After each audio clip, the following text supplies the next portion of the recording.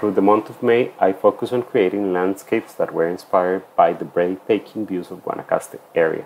I used oil on canvas to bring these scenes to life. Earlier in the year, I dedicated some of my time to painting portraits that captured the essence of the local culture and its people. These particular portraits were influenced by various facial expressions and the rich culture that surrounds this region. Transitioning from portraits, I developed into the realm of landscape painting. This has been my focus during the last 2 months.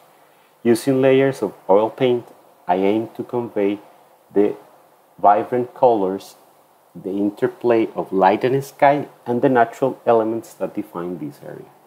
Let me share a little bit about the layering process involved in my artwork. The final result of my recent work is a piece titled Cielo de Guana, or Sky of Guanacaste. This canvas served as a smaller sample showcasing my utilization of oil painting.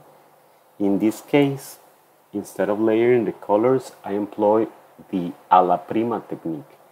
By accentuating certain brushstrokes, I managed to create captivating textures. Moving forward, my upcoming painting projects will revolve around capturing everyday scenes of the people from the area Guanacaste.